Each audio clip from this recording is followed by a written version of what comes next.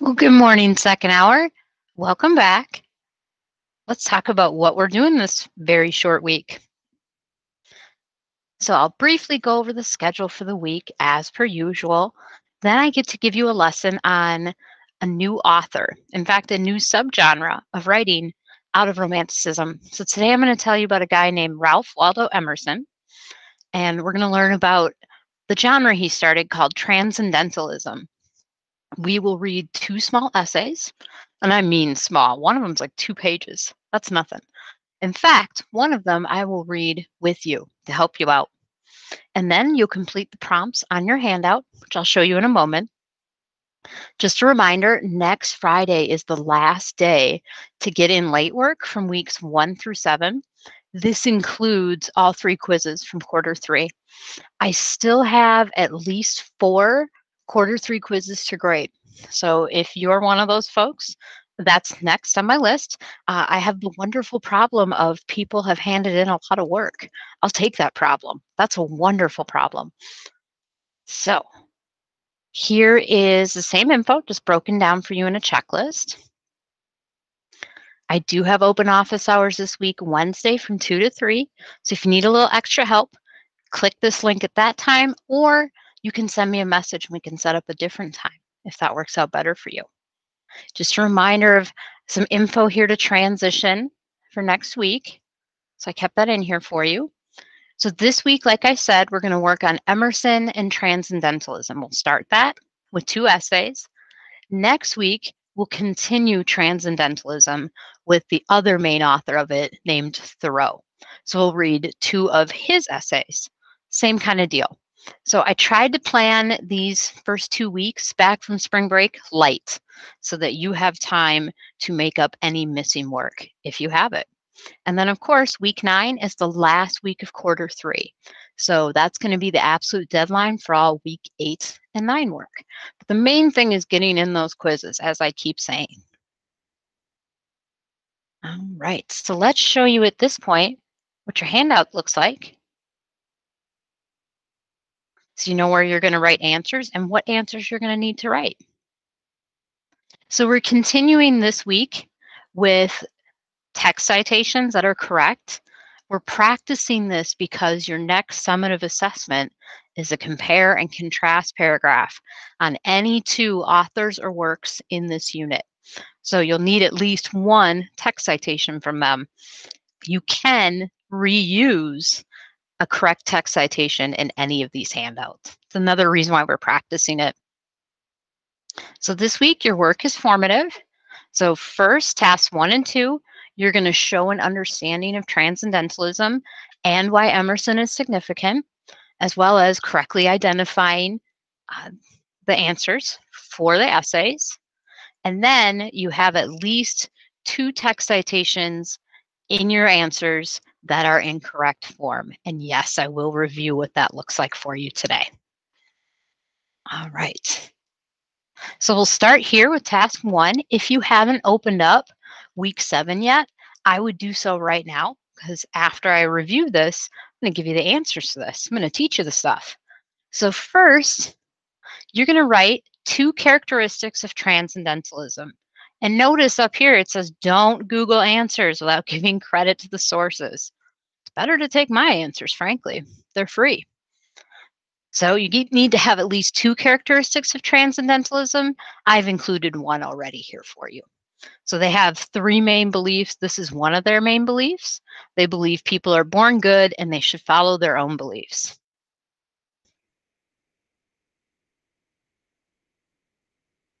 And of course, these examples will be in the green folder by the end of the week for you. All right. Next, you're going to write at least 1 reason why Ralph Waldo Emerson is significant. In other words, why is he important? So I wrote, his religious crisis led to Transcendentalism. If you wanted to simplify that, you could also just write, he started a new type of writing. Here for task 2, so this was general. I'll be teaching you this info. And then when it comes to the essays themselves, those are on PDFs. in week 7, and I'm going to read self-reliance with you to help you get these answers. So you can go ahead and preview some of the things you're going to be looking for.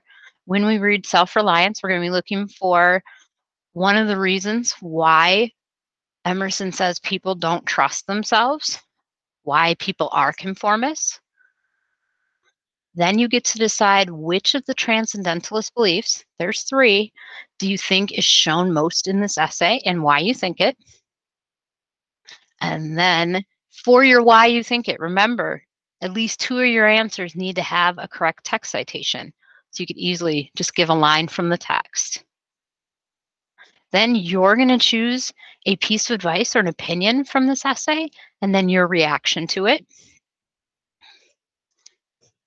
And you're going to do the same kinds of things for the essay nature. So in these answers, I'm not looking for complete sentences. It's not like that. I'm looking for, do you know how to do at least 2 correct text citations? And did you get the reading? Do you understand? Simple comprehension. All right, so let's teach you these things. So first about Emerson, and then the genre he started. So here's Ralph Waldo Emerson. He was a very different guy for his time, I'll tell you that. And he still is quoted quite a bit now. That's why we study him. So just like our last author, Washington Irving, Ralph Waldo Emerson was a prodigy. So this means he was really smart from a young age, basically. He started Harvard at the age of 14. Imagine a 9th grader going to Harvard. That's how smart Emerson was. He came from a long line of ministers. So his family were in the preaching business. He had very strong faith. He was a minister and he was successful at it, but he quit. And this is the significant part. He quit because when his wife died, he loved his wife very much. And when she died, he had a crisis of faith. In other words, he really started to question God and how we approach God. He was very clear that it wasn't that he didn't believe anymore, it's that he was pained and felt the relationship wasn't viewed correctly.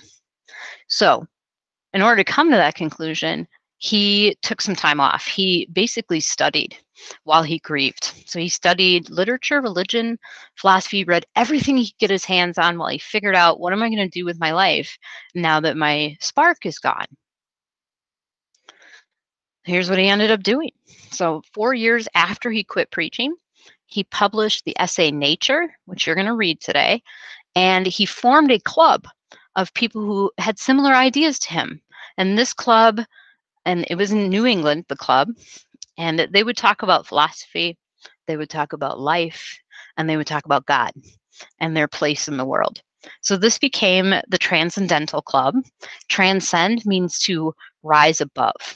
So these were people who were trying to make their lives better, more holy, if you will.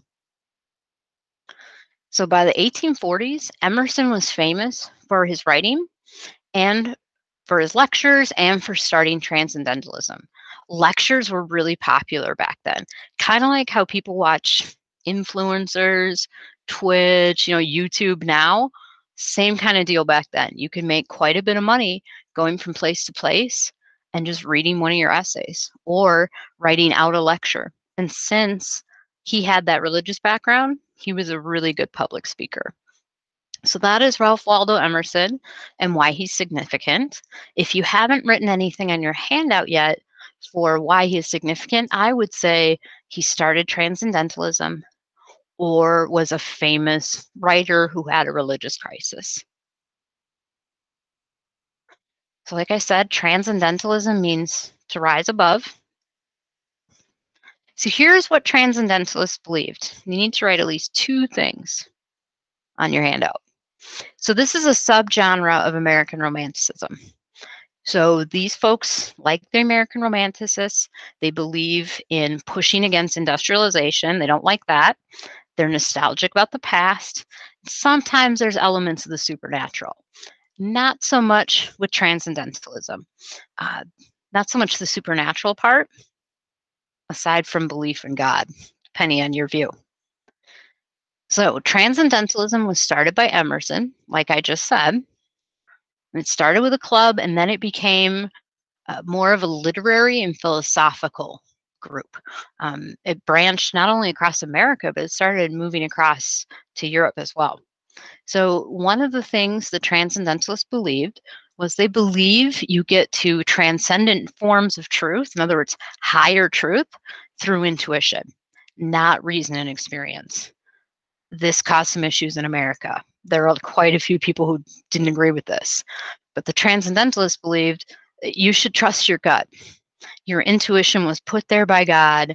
You should trust that more than what has happened to you before or more than what you read.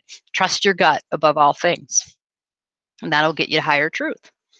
They also believed, and this was different from what was formerly believed, as you recall from reading the Puritans believed that people are born bad and that they have to wash off original sin, basically, by going to church and doing good deeds, following the rules.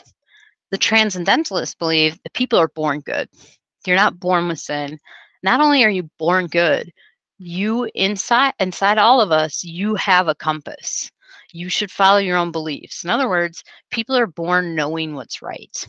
Emerson and his friends really believed this. They believed you should rely on yourself and be who you are, because how you are is how you were made by God.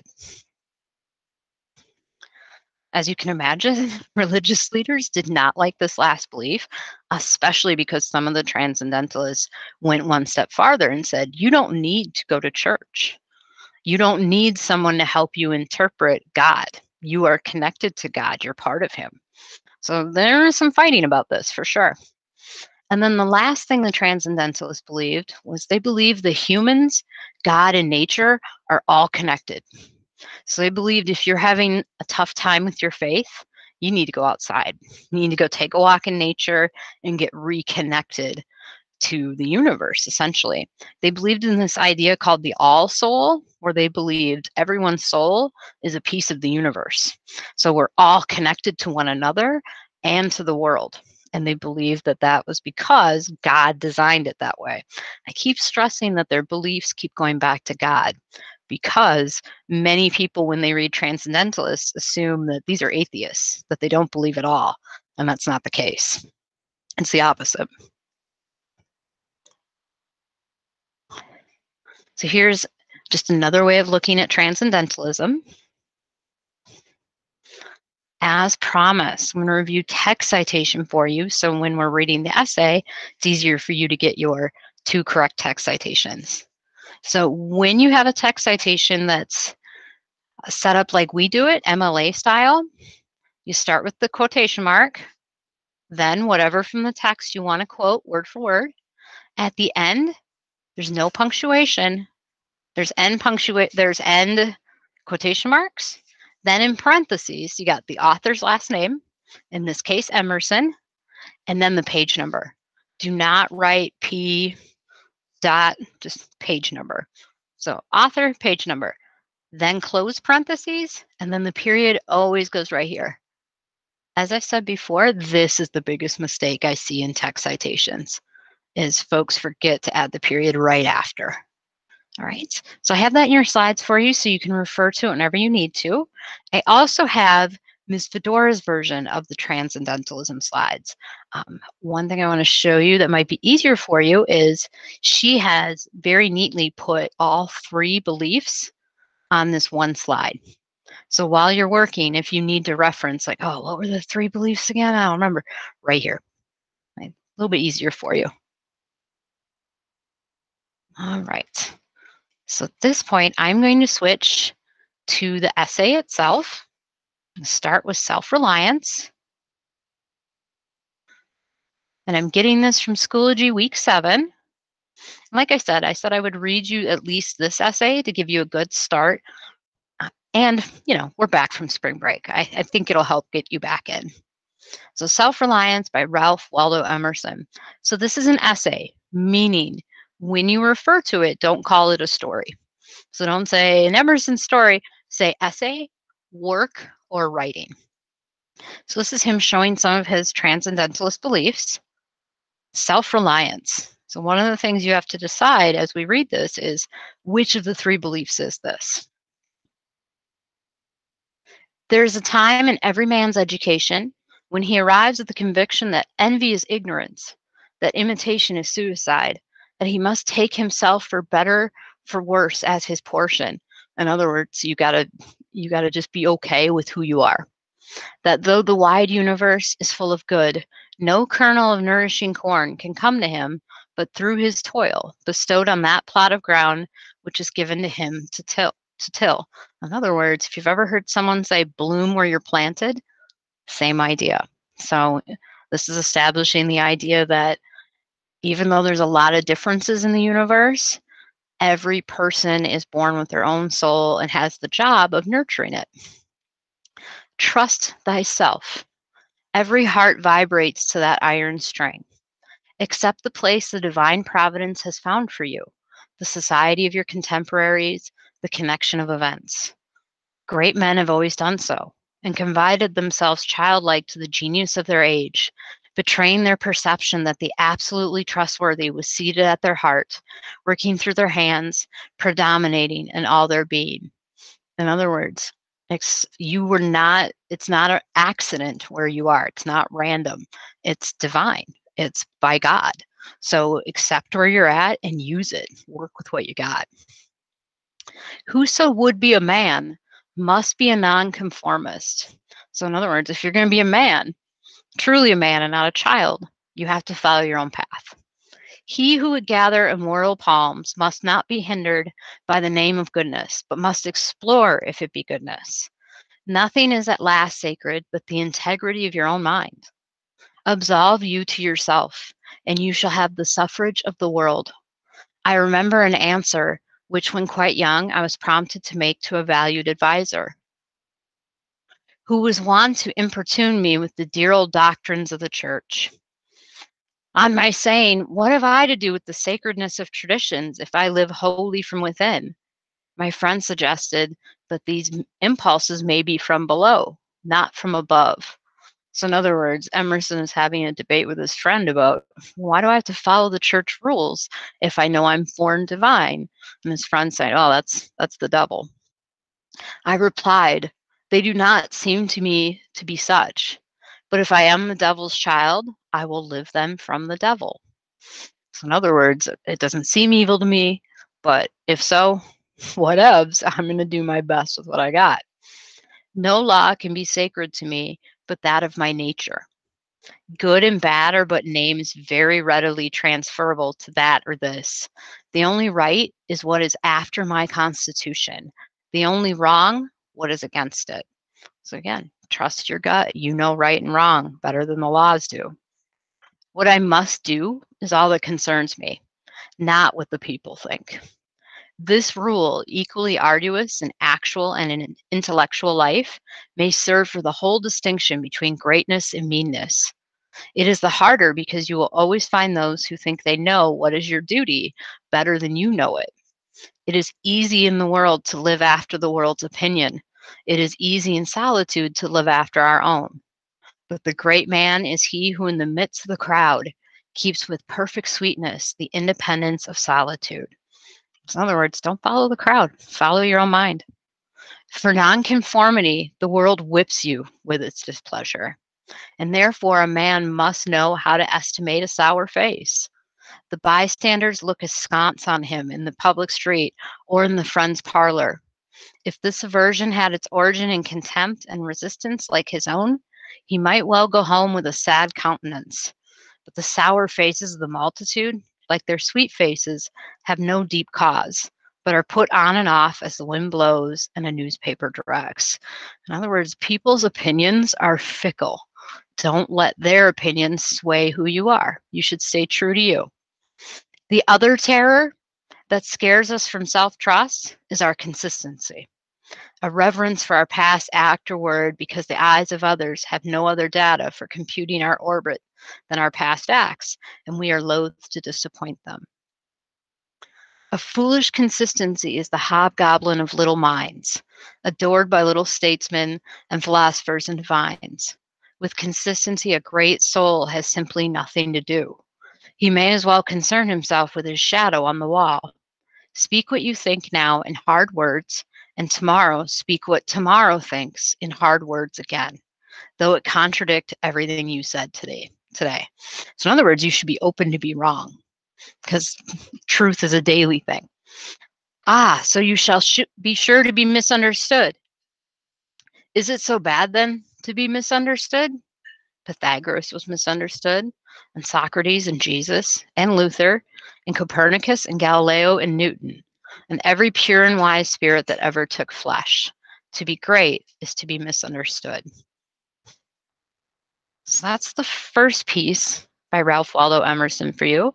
You folks have the rest of the time to either finish your answers to that first essay on the handout or continue on. You're also going to be reading Nature. As you can see, it's another short essay. It's even shorter than the first one. All right, so you have 2 little readings and some writing to do. As always, if you need help, I'm here to help. Use your time.